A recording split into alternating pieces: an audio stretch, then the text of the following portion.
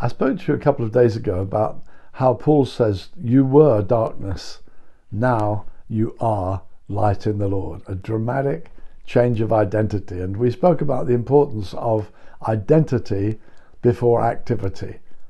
We need to understand the radical thing that God's done for us before we try living the Christian life. Christianity isn't us trying harder. It's not learning some new rules.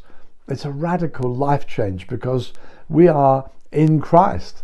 And when he was put to death, my old self was put to death with him. I died with him.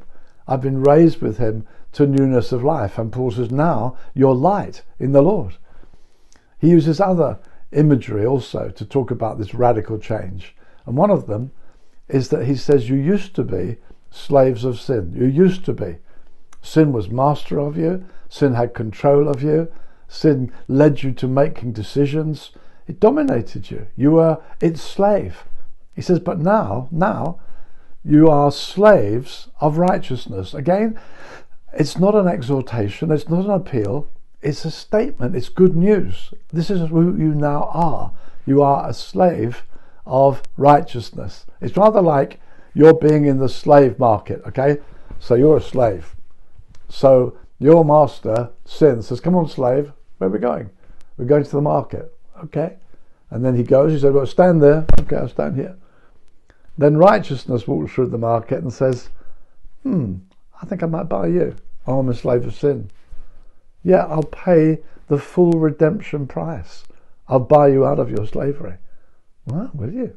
Okay. Well, he pays the full price. Okay, I'm not a slave of sin anymore. Then righteousness says, no, you're my slave now. Come on, here we go.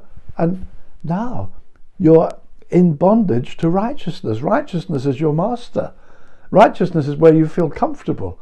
Righteousness is your new identity.